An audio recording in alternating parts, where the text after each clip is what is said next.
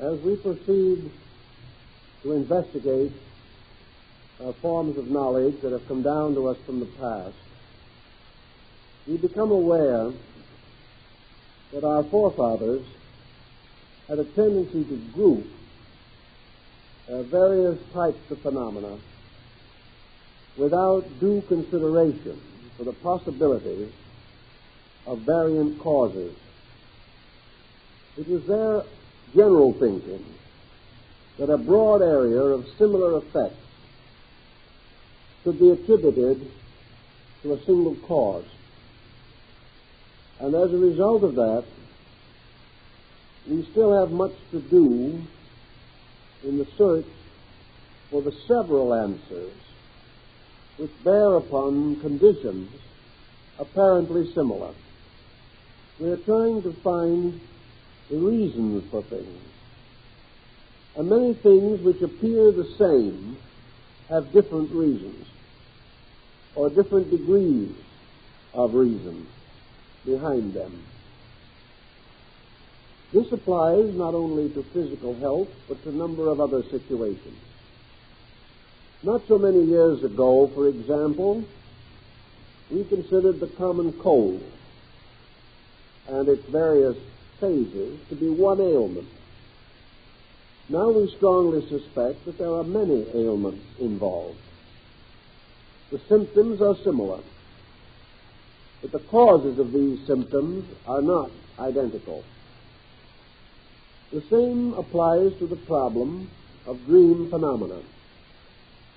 There can be more than one reason for a certain type of dream. There can be more than one explanation for what we would now regard as a small group of related experiences. Therefore, when we come to consider the premonitional type of dream, the dream that seems to have within it a warning of some nature, and this dream proves to be prophetically accurate, we immediately try to pin down one explanation that will explain all of the mystery. This we cannot factually do, and therefore, under the general heading this evening, we have to examine a number of related possible causes for what appears to be a very single and definite occurrence. Premonitional dreams and things of this nature arise from one broad group of causes, and from other groups also, but let us consider one group first, but not as the exclusive group. One group arises in man's natural tendency to be fearful. There is something within our nature, particularly if we are depressed or have a tendency to be neurotic or to suffer from some psychological pressure. There is a tendency for us to expect the unfortunate. This expectation passes through a number of different degrees according to the temperament of the individual. Nearly all warning dreams and most prophetic dreams have a tendency to center upon disaster or trouble of some kind. We are not likely to prophesy something in the form of an unexpected good. We are more likely to be afraid of an impending evil. Taking, for example, say 100 dreams or experiences or even strong intuitional pressures about something, we can come up with quite a variety of calamity warnings or forebodings. In the course of years, for example, there's been a large group of dreams relating to natural disaster. Almost every year, someone predicts a disastrous earthquake or flood. We have, for instance, been suffering for the last 50 years from a continuously maintained prophecy, for example, concerning the possible submergence of the entire Atlantic seaboard of the United States. We have also gone through countless occasions with people relating to more immediate disasters. There's hardly a mail that comes today that does not bring some worried question about whether a bomb will drop on Paducah or whether the Mississippi is going to overflow and become an ocean. This type of thinking is proverbial. For the last 2,000 years, we have had proverbial and regular end-of-the-world frights and fears. These are often accompanied by dreams. Sometimes they are forewarned by dreams. Now, what is the possibility of this type of dream? But before we go into that, one other point I should make. Up to the present time, probably 95% of these dreams of portending disaster are not fulfilled. The majority of the incidents predicted do not occur. Yet the individual, finding that they do not occur, seems to lose no enthusiasm for his tendency, and having failed in one prediction, makes two more.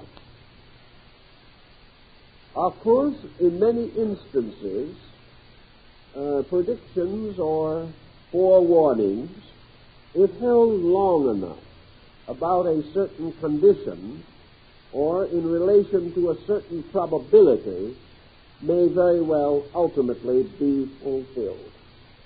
I know that for nearly 20 years, a well-known English prophet annually announced the death of King George V.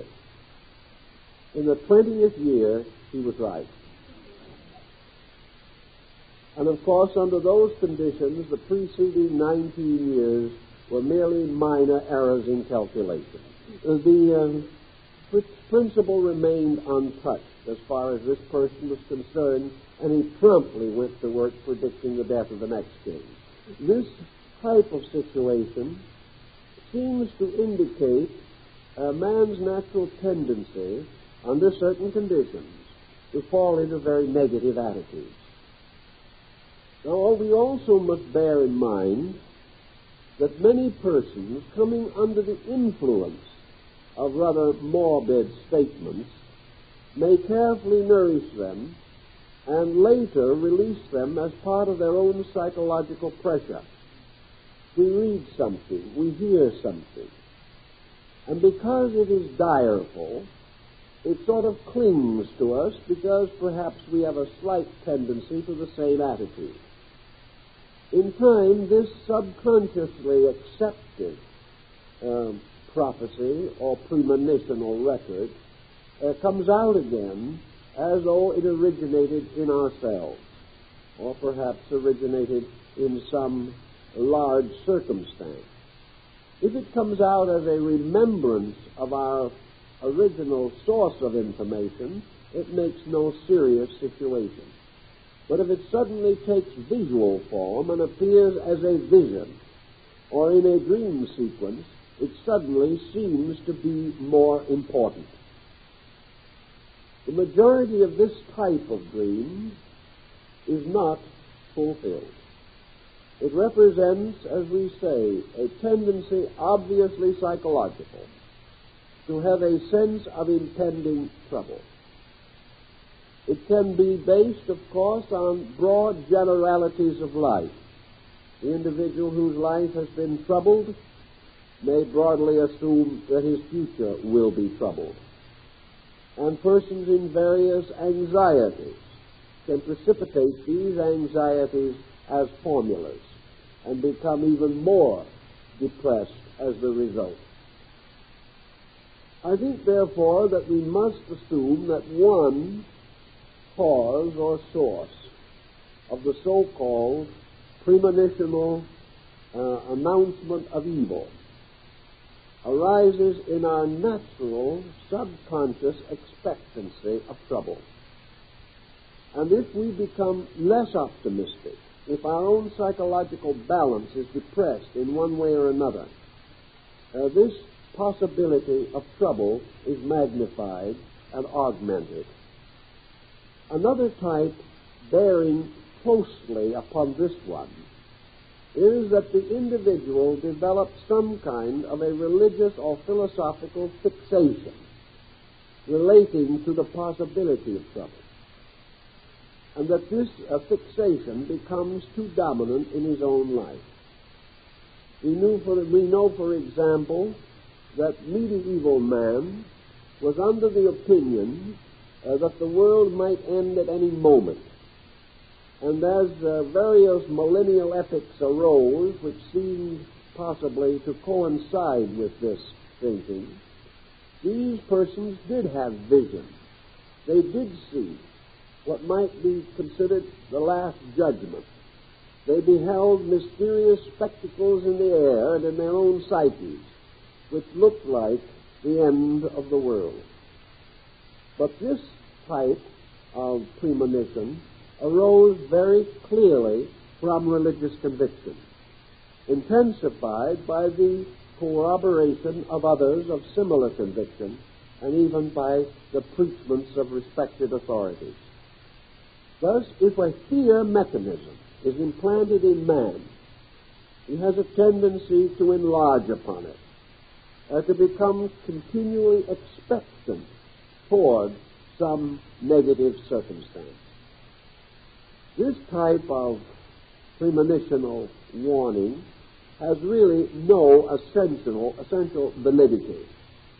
It simply is the individual interpreting circumstances from a negative point of view, or perhaps taking on some formula and working with it a little too desperately.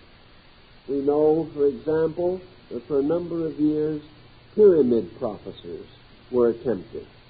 These were based upon certain calculations that it was assumed had been incorporated into the structure of the Great Pyramid of Giza. And in measuring these various areas and combinations of mathematical patterns, efforts were made, or believed to be made, to indicate major changes in human affairs. Wars, disasters, floods, collapses of civilizations and cultures were based upon nicks, scratches, small holes, and varying grains in the stone of the wall of the inner passageway of the pyramid. Obviously, you had to believe the basic premise in order to read the story as the author explained it or interpreted it. But many people became very fearful over some of these impending possibilities, and fearfulness in turn, affecting the subconscious, caused visual occurrences in sleep, seemingly to sustain this particular point of view. Now, the juxtaposition of a premonition or a fear in relationship to world events means that in a certain percentage of cases, this type of dream would have a measure of fulfillment. If we expect certain things and interpret out of ourselves the intensities of world situations, something within ourselves, if it is only common sense, will indicate that many of our courses of action would reasonably lead to serious difficulties. We may therefore become fearful of things obvious and reasonable, and then dramatize this fearfulness in the shape of some impending or presumed disaster. There is a certain degree of fulfillment always, because if we predict that man will be in trouble, he cannot be wrong very long. He has a decided tendency to get into trouble. And it hardly requires a psychic perception to realize that many of our actions can only end in trouble. Thus, perhaps, we are secretly telling ourselves the kind of consequences that are inherent in our own actions. This type of explanation, however, does not cover the entire ground by any means. But it does, perhaps, cover a certain superficial group of conditions which are present and which undoubtedly are responsible for the fact that so many of these predictions fail utterly to materialize, and also to explain why so many important events go unpredicted. This is a situation which we cannot deny. I know individuals, for example, who spent practically every hour of their sleeping time dramatizing impending trouble, and yet missed entirely a very serious one that occurred in the course of their period of dramatization. The same thing occurs in so-called psychic situations. I know an individual, for example, who really believed that psychically he was in tune with just about everything. He announced wars and pestilences and plagues and practically every type of disaster.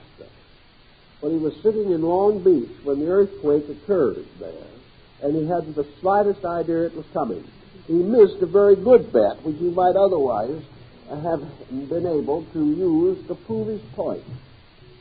So many things predicted do not occur, and many things which no one anticipates actually happen. For this reason, we must doubt a certain area of this type of occurrence. Now we pass from that to perhaps the second type. But in order to explain this type, we must philosophize a little more about man. What are the reasons, perhaps, why the individual is a little pessimistic and inclined to feel that evil is ever nigh unto him? It's because down inside the deepest parts of his own conscience, he has decided that he is honestly entitled to trouble. He knows that he himself has so conducted his own affairs that they are not in order, not secure, and are therefore subject to innumerable shocks. Consciously, we may defend against this, but subconsciously, the truth will out. And persons who have planned badly, invested poorly, been imposed upon too easily, inwardly realize that this type of circumstance must cause trouble ultimately. Consequently, they may warn themselves. They cannot warn themselves consciously, because most persons are unwilling to admit in their conscious moves that they make mistakes. But the subconscious part of them, which is a little more honest and a better record keeper, will very often warn them of impending inevitables.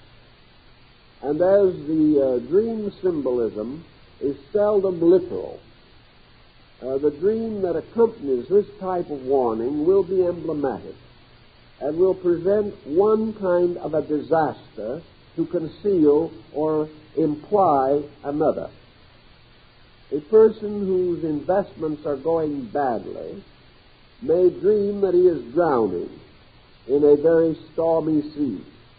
What nature is trying to tell him is that he is insecure, that the things he is doing are not according to his own common sense, but he has come under the glamour of the hope of high reward for small effort, and this is more than his conscious mind can safely combat.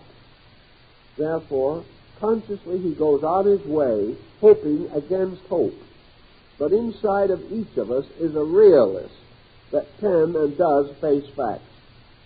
This realist may whisper in our ears that trouble is approaching. And in order to tell us this, it may have to use some almost psychic means due to the locking of our objective attitude. Most persons are much more set in their ways than they realize. And having done something badly, they must defend their own action. They must justify themselves.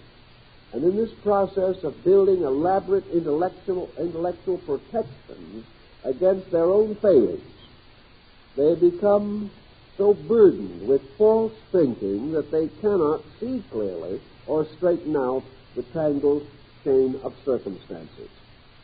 But the subconscious part of man, because it is not so glamorized, may in time or in the course of the situation come out with the facts. This leads us to suspect that there is a fact finder in man. It represents a level of detached judgment which is not always available to him in his normal conduct. It is there, however, and is one of the reasons why the best thinking that we do must be done when we are in a state of internal composure. The stresses through which we pass nearly always afflict our ability to see clearly. And the word clairvoyance means basically to see clearly. Now, to see clearly on a rational level alone is to appear to possess supernatural power. If we ever use our faculties as they were intended to be used, we become rather intelligent creatures. And the intelligent creature can weigh and estimate the consequences of action. As we lock ourselves away from this simple intelligence, we overlook important truths that should be immediately available to us. Someone came to me with a dream that worried them very gravely. They had 2 sons, fine, upcoming young men. And one night, this person had the dream that these 2 sons were coming home or returning to the family for some celebration, such as Christmas or Thanksgiving. And along the way, they passed through a serious storm. And in this storm, the ground became very treacherous. And in this treacherous quicksand-like ground, these 2 boys sank and died. Naturally, the parent was gravely perturbed and wondered whether this was a true warning that these boys' lives were in danger. In the course of some months, no factual incident to corroborate the dream occurred. In fact, none ever occurred. And that was a number of years ago. But what was happening was different. This mother was an extremely possessive person, well-intentioned in every way, but instinctively holding on too firmly upon the lives of these 2 young men. Apparently, this symbolism of coming back to the family for a celebration was a fulfillment of the mother's desire to prevent these 2 boys from going out into the world and living their own lives. She wanted them to come back. She wanted to continually protect them and to supply them and to spoil them. And as a result of that, she was preparing to drown them in the quicksand of her own emotional possessiveness.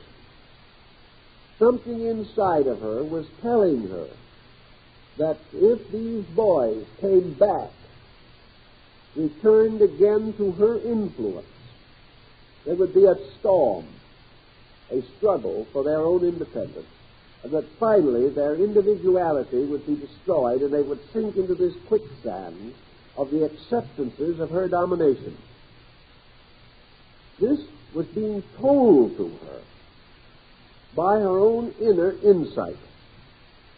Yet in her conscious mind she was so desirous of continuing to have the pleasure of trying in her way to direct these young men that she did not for a moment suspect that anything that she could wish for them, anything she could do for them or to them, could hurt them in any way.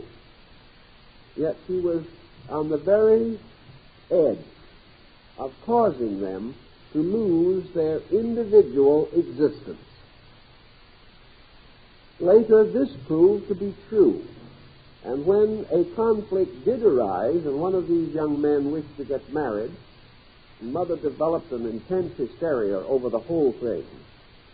The dream became meaningful, and when interpreted, the real facts began to reveal themselves, and fortunately the mother was able to sense this meaning, which she knew inside was true, and took hold of herself and prevented the psychological drowning of these young men. So that the dream warned something. It was a premonition, but it was not a literal or factual premonition. This is a very important guide because it serves two purposes. First, it shows that the dream does have a meaning. The second is it protects us from the danger of literalizing the symbolism and then feeling that there was no meaning because the physical events do not occur. Just as the mass ill fortune dream simply signifies the negativeness in ourselves, so many particular dreams indicate our tendencies, habits, or things we are doing which are leading us into trouble. Most persons in the course of life sense when something is wrong. Yet in this sensing, they do not clearly analyze the situation and honestly react to it in a normal manner. They become highly defensive and protective. They bring out more and more energy to sustain their own purpose, thus hastening what the dream intimates as a calamity of some kind. If then we have dreams that relate to some emergency, to those around us, we should do very well to understand our relationship with these other persons, to discover, if possible, what kind of an adroit scheme we are holding in relation to those persons. For usually there is a little scheme of some kind, a scheme which to us is perfectly reasonable and normal, a scheme which we do not sense as dishonest, but which perhaps is ethically not really honest. It is much of the same type of thing as intense competitiveness in business. We justify competition because apparently everyone practices it, and without it we are unable to survive. In the name of competition, we do things that are not ethically correct. At the same time, we may break no physical law, nor subject ourselves to any legal action. We are just not quite honest. And in personal relationships, this is a very common circumstance. We do not honestly estimate that which we too greatly love. We do not honestly estimate that which we too deeply hate. Wherever the emotions and attitudes and imaginations of the individual become involved, common sense, factual thinking, realization, and reality depart. The only way that we can perhaps save ourselves from the consequences is to listen to the internal value that lies locked in our own souls. If, for example, we have been taught by our religion, or hold it to be true by our conviction, that a certain measure of unselfishness is necessary for a truly moral, ethical life, and we become too selfish in our relationship, then the psychological disturbance resulting from this may cause symbolic dreams. The dream in this case, then, is a conflict dream, a dream between two levels of our own understanding, a dream in which compromise is exposed in its true light as being unfair or unreasonable or unkind, even though we may consciously deny such to be the case. Therefore, I think we must acknowledge or respect the fact that the average person is more honest when he relaxes than when he is under tension. Tension creates a kind of moral astigmatism. The individual easily overlooks principles when his own interests are involved. Yet psychologically, man is striving for internal health. Nature wishes to maintain his equilibrium. Nature wants the person to be right. And rightness in this case is that this person shall be true to himself as he understands himself. That he shall make no compromise that is detrimental to his peace of mind, his emotional integrity, or his physical health. Under these conditions, the internal or subconscious part of man becomes an instructor, more or less giving advice, mildly correcting or chastising, or if the condition is very imminent and urgent, coming forth very firmly with some warning, a warning that arises from the result of man's inward life becoming too inconsistent, too divided, and to that degree endangering the total unity or integration of the personality. This leads to the next situation. We know that there are what are called prodromic dreams. These are symptomological dreams. They are known to exist. The individual, in various degrees of health problem, does dream in a diagnostic way. Some way, the internal chemistry of man, particularly when this chemistry has been attacked by the inroads of disease, affects the entire psychic life. Sickness, not consciously felt in the body, is already subconsciously felt in the psyche. One of the reasons for this may well be that disturbance of the psyche is the cause of the sickness.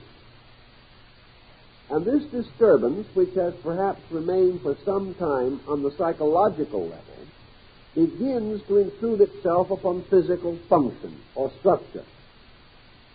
This increasing hazard to the total integration of the person creates psychological, mental, emotional stress patterns of a peculiar nature.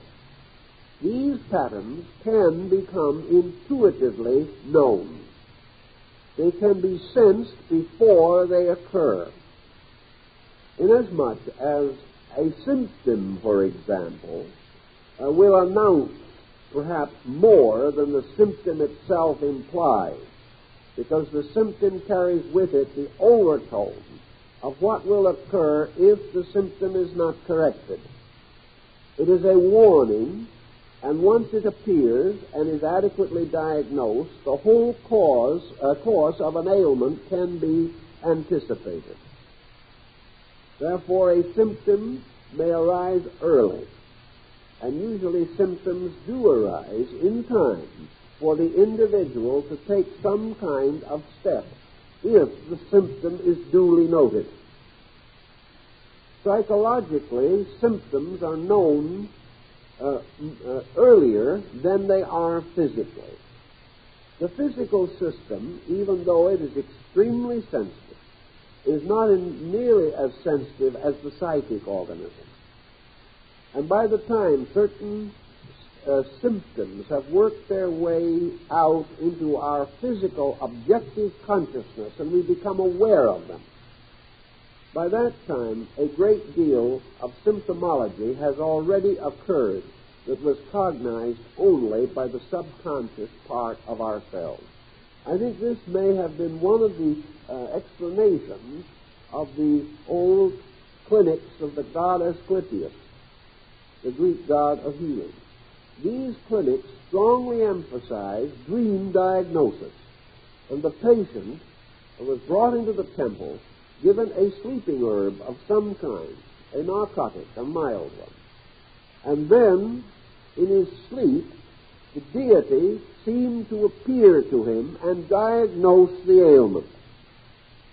Also sometimes recommending strongly the therapy indicated. Primarily, this undoubtedly was the unlocking of man's own interior power to know the condition of himself. When this has to break through in dreams again, it may very well do so symbolically. The event may not be exactly what the dream seems to mean, but there is a valid relationship capable of interpretation. A classic example of that, which I have mentioned in some of our writings, is the story of the man who had the dream that he was swimming in an ocean of blood, and a few days later had a very dangerous hemorrhage. This particular dream certainly was a diagnostic one. The psyche knew what was coming, because the causes of this circumstance were already at work within the body, although the person was not aware of it. One of the reasons why the psyche might have had this awareness is because the psyche was able to judge the nature of the person, the nature of his actions, his previous conduct in certain matters, perhaps habits or practices that weakened the body, or some previous sudden exertion which endangered the body and made this hemorrhage especially likely. Also the possibility of the psyche picking up a matter of infection or a matter of the gradual development of a disease within the body that the conscious person had not yet realized. Consequently, there is not only in this case the personal factor of a subconscious with an awareness beyond the conscious, and the fact that awareness bestows an increasing area of prophetic power. We call it prophecy, but actually it is awareness of facts, present or impending.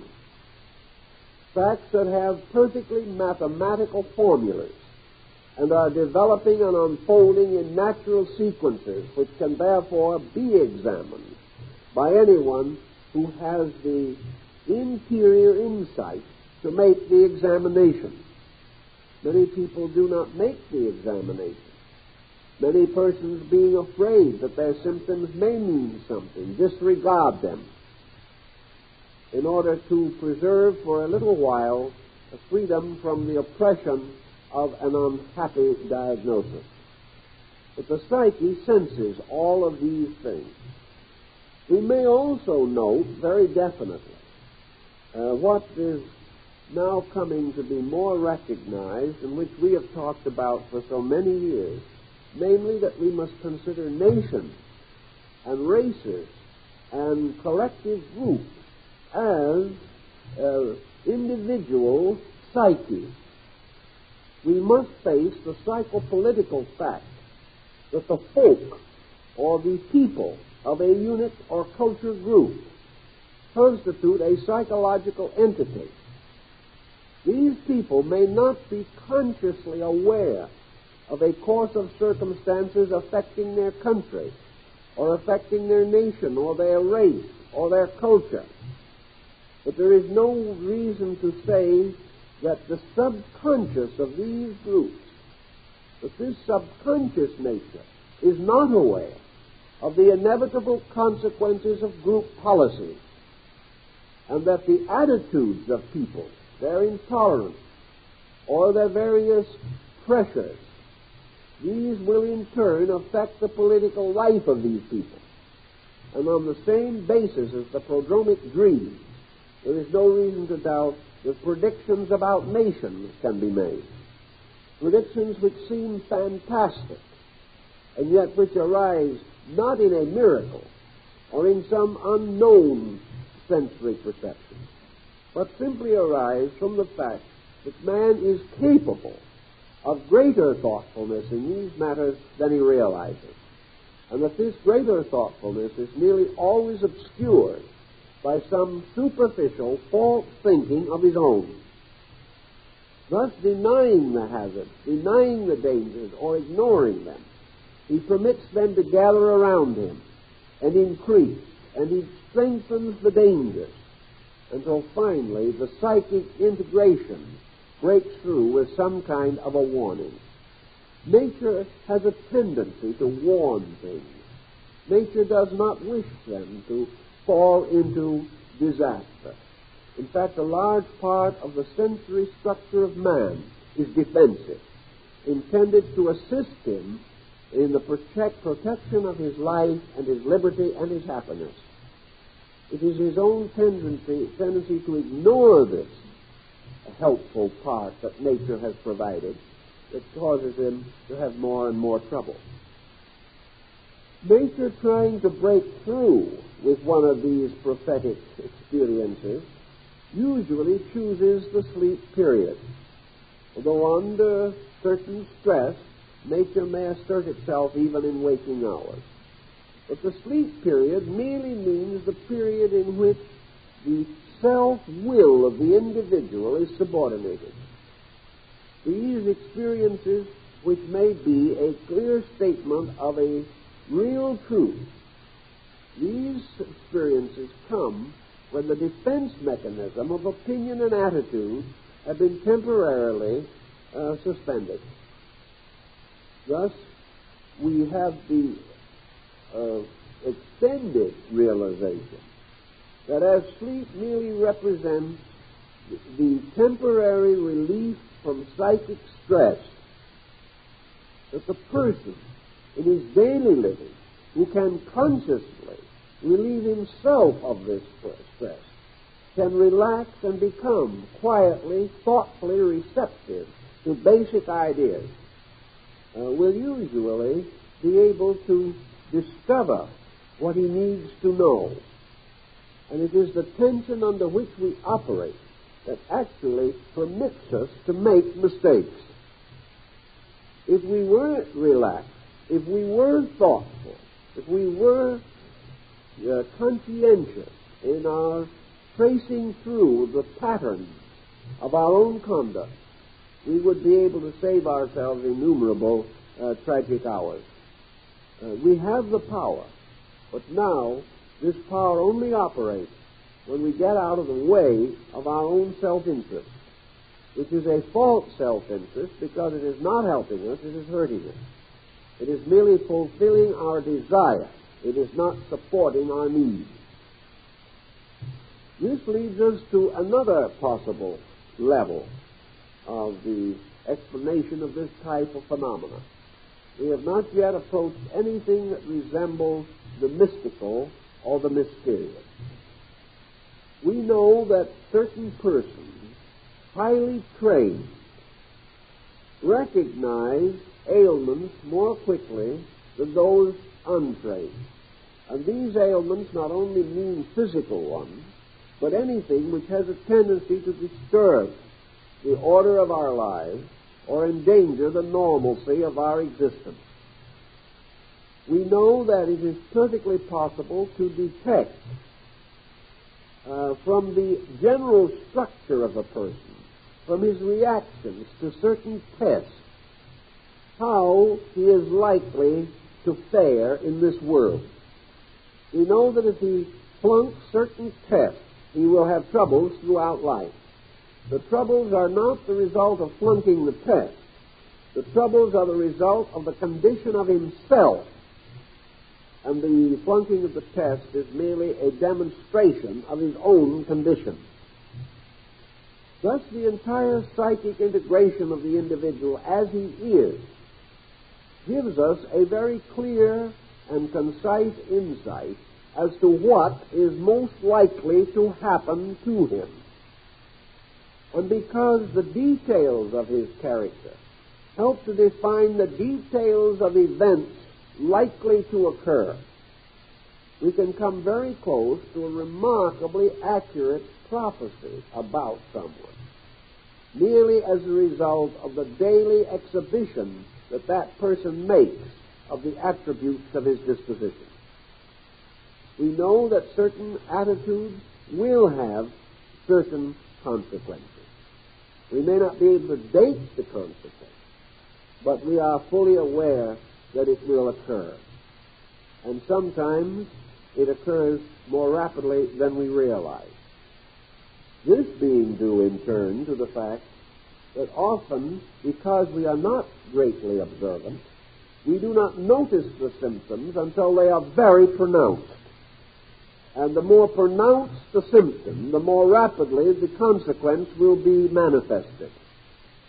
If we could perceive the symptom at its very beginning, we might be able to say it will be 10 years before this symptom will produce any marked effect. But if we are already 8 years along the process of this symptom building up, before it becomes sufficiently clear for us to sense, then the symptoms will produce their consequences in 2 years, because it is measured from the time in which we become aware of them. The most satisfactory solution to this whole problem, of course, and the lesson that it tries to teach us, is that we should search for these indications ourselves, that we should become as mindful as we can, not in terms of watching for impending trouble, but in becoming keenly aware of processes which can cause trouble, correcting them ourselves, and placing a long-range strategy in our minds. We so frequently forget that time passes rapidly. And an individual at 20, told that a certain course of action will make him ill at 40, is very likely to say, well, remind me at 39 and I'll do something about it. This is our thinking. After all, we have 20 years to do as we please, and then we can start a new strategy of some kind. So we do not give very immediate thought to remote happenings. But these 20 years go by with unbelievable rapidity, and suddenly that impending event has lived its life and has come to its fruition. And suddenly we are faced with it. By that time, it may have progressed to a degree we can do very little about it. This putting off of necessary changes in ourselves is a very false way to seek pleasure, happiness, or comfort, because these purposes of nature will undoubtedly assert themselves with almost mathematical finality. All these processes we sense. We are only now beginning to place them into the terms of a science. Only now are we permitting the things we have known and always known to have a distinct part in the regulation of our outward affairs.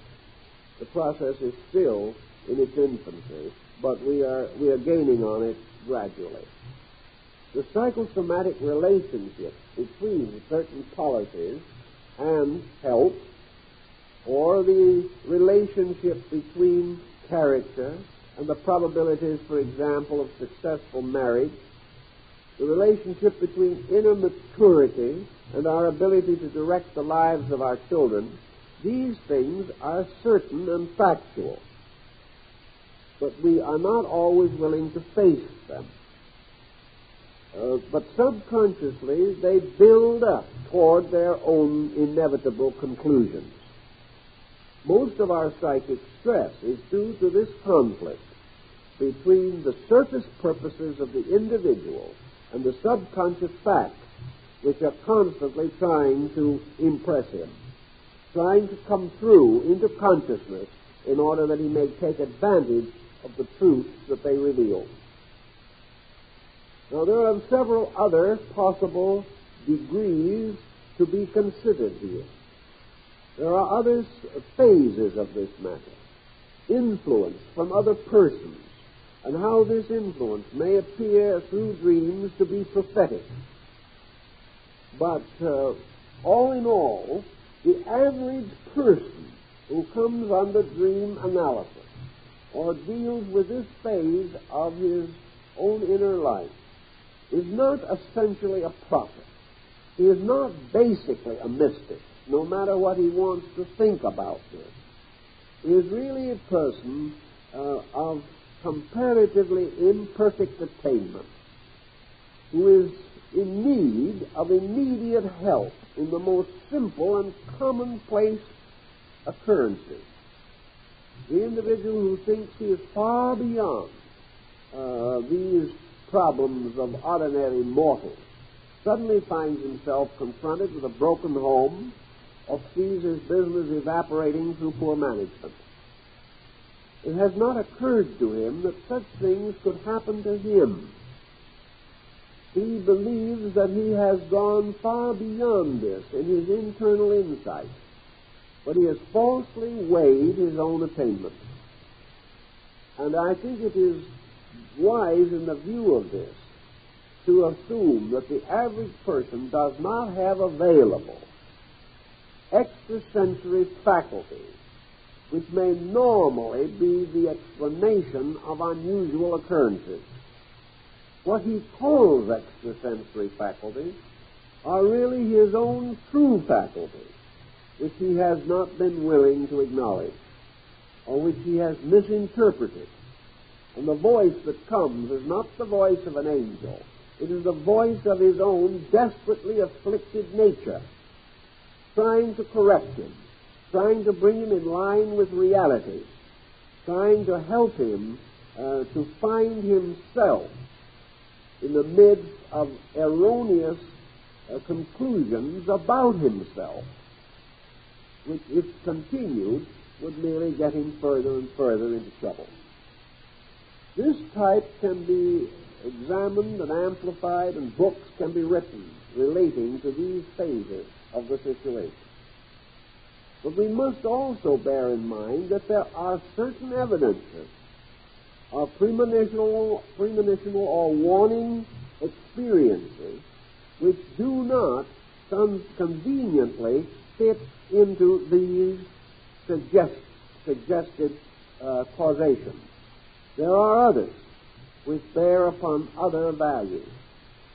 One of the most difficult of these to analyze is the so-called dated dream, or the vision in which an occurrence is clearly located in its time sequence. An individual has a certain kind of dream that is not essentially personal.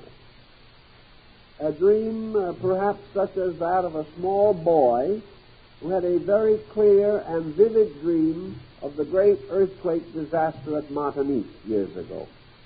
This child sat up in the night screaming and described the occurrence.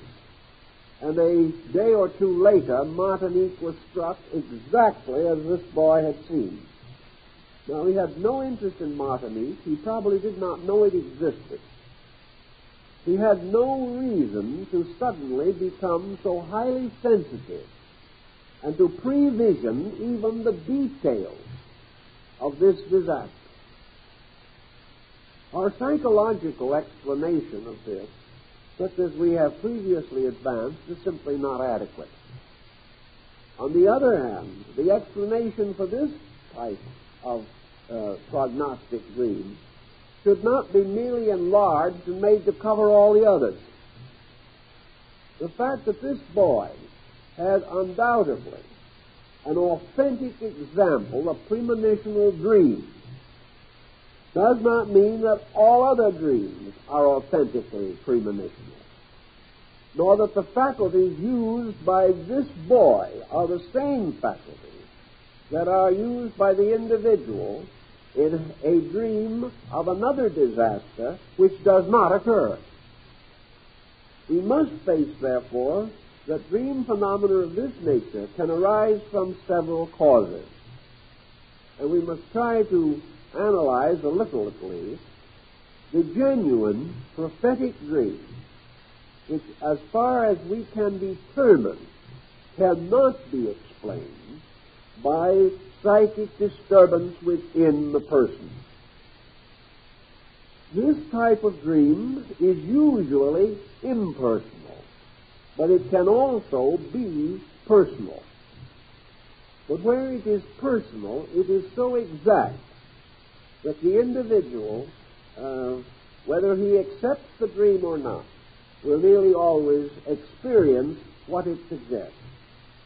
This type of prophetic dream also has a different dimension in its presentation. The truly prophetic dream usually is not symbolical. It is literal. It describes the event exactly as it is. It is not something that is forced to fight its way through the symbol-making mechanism of our own consciousness. And from the general study of it and what its procedures seem to be, there is much to indicate that it represents a direct impact from some source outside of the psychic mechanism of the individual. This, of course, leads immediately to the psychological consideration of such things as telepathy, extrasensory perception, the possibility of true and valid foreknowledge about events which are to occur. Now, the foreknowledge type of dream suggests, again, more than one possible explanation. The foreknowledge type of dream can be like the one which we mentioned of the man who dreamed that he was was swimming in the sea of blood, and the hemorrhage followed a few days later. Now, this is a microcosmic example, a little example, of a dream which was prophetic, though not entirely literal, yet so nearly literal that even the element of blood appeared as a clue to the entire situation. This has to mean that in the life of that person, his own inner consciousness had become aware of a situation that was impending. Therefore, there must be